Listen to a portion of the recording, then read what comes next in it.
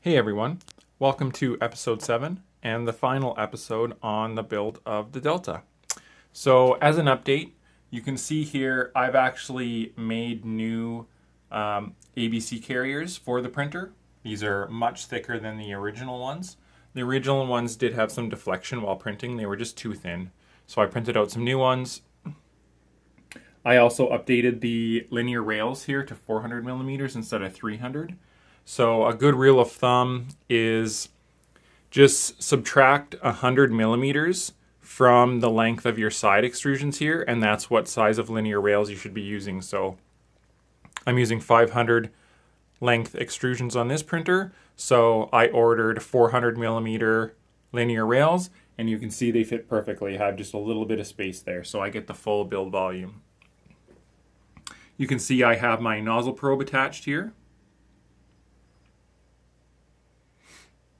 Okay, and then I have my laptop here so you can just see a little bit more information. So let me just copy this command so I have it easily, and let's talk about the config file here really quick.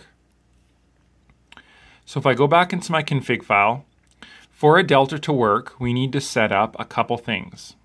So in the very first stepper selection, you do need to put in your position end stop, and that's basically the height of your probe to your build plate. That's your print volume height-wise, essentially. So I put in 190. It's okay if you put in too much. It'll hit the probe before it goes to the maximum length anyways. But you do have to have a high enough number so that your effector can go down enough. If I would have put in 100, this would go down 100 millimeters and stop and saying the probe didn't trigger. So if I put in 190, you can see I put in my arm length at the bottom there, 215, because I'm using 250 millimeter Hayden Huntley arms. I've just done that in stepper A. You do not need to put that in stepper B or C or anything like that. The other thing we need to put in is we do need to put in, of course, our probe information. Very easy. The probe pin is PA1 on the SKR Mini 2.0. The speed at which my probing is going to happen, and then my offset is just 0 because I've never probed this before, of course. I have my Delta Calibrate settings in here, so my radius, which is half of my build volume, so that's 90 because my build volume is 180. Horizontal move Z is how far do you want the effector to lift up before it goes to the next point. And then again, my speed. And then the one last thing we need to put in there is my printer. I need to tell it my radius for my actual overall printer. So I put 90 again. Okay? So everything's set up to run a Delta Calibrate. And I should say too, you can definitely build a Delta without a probe. There is a manual calibration in Clipper. Basically, it will move the nozzle down. You can manually baby step it, save that number, hit next, and it'll move over and manually do it. It's just a manual process. It does about 7 points. So if you don't have a nozzle probe, you can still calibrate a Delta. Okay, so what we're going to do is we're going to run that Delta Calibrate command. So you can see here, very straightforward, just Delta _ calibrate, and we're going to hit enter. You can see the printer goes down, and it's moving to the 7 points automatically now. And this is the best part about Clipper.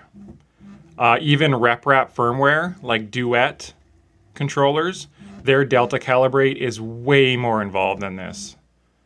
Clipper is by far the best.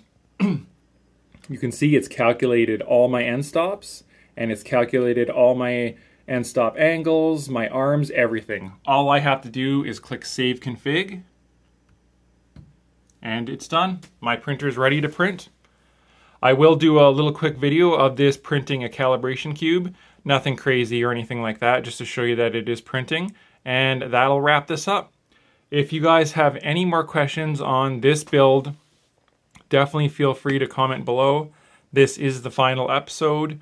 We'll be doing more videos on a couple other printers I have. I have a whole slew of printers that we're going to be working on and either updating Clipper or building printers from scratch. I have a lot of ideas and stuff like that that I do want to do builds on. So that's the final video for this. I will post any updates for the STLs on the GitHub, and I will link the GitHub in the description for this video. Again, if you have any questions, please let me know. Feel free to subscribe. There's definitely a lot more printer stuff coming. Thanks, everyone.